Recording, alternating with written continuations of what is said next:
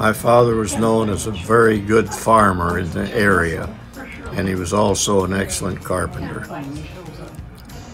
My dad was the best. There were 4 children, and he made sure that each one of us had his undivided attention whenever we asked for it. He taught all of us all the workings of a car, which has served me well over the years. The people trying to take advantage of a woman with a car that's broken down never worked. Yeah. I remembered Dad's lessons.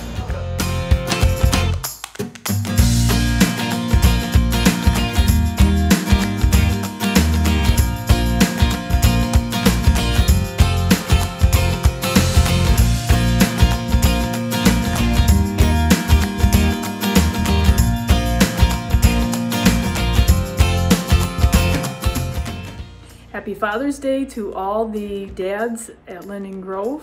My dad was one of the greats, and he passed away a few years ago, sadly, and I will always remember his zest for life.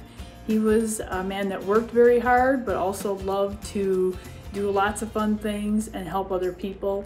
He loved fishing and hunting, and he was very active, but he also loved to help somebody put in their pier, fix a roof, or fix a car. Anything that he knew, he loved to help and teach other people. So he had a real zest for life, and he was a true inspiration.